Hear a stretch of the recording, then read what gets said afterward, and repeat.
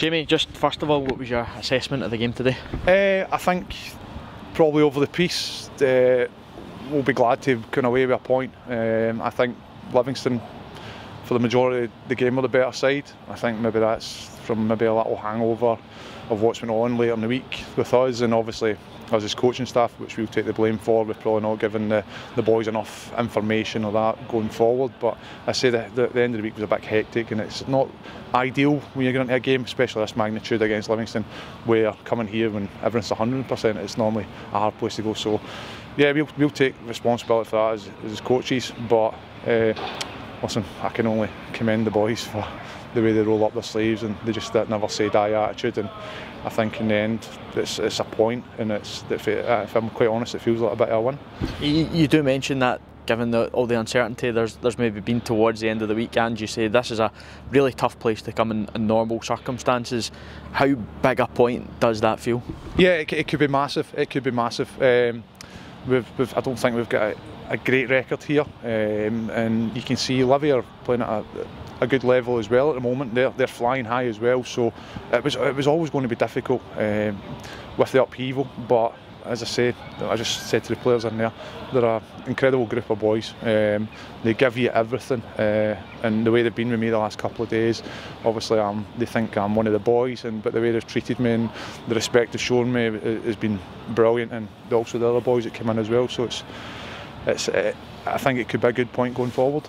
Tactical genius as well. Scott Tanser comes on 2 minutes later, we're level. I know, actually it was strange. I was actually saying to Alan and Webby that I was thinking, because I thought they were getting a lot of problems down the right hand side, our left, their right hand side, and I thought Newbley and Devlin were their main, and that's where their goal comes from.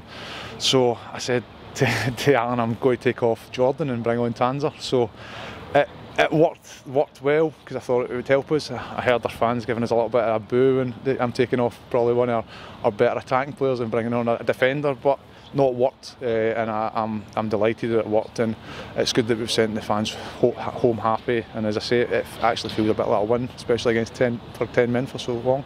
Just on that, have you had a chance to see the red card back, and what were your thoughts? Yeah, we've watched it back with the analysis. Obviously, Alan showed us it, and I think it's harsh. But our angle's not great, so hopefully we can get more angles of it and see what it is, and if there's a chance that we can appeal it, then we will. But I think it's very harsh.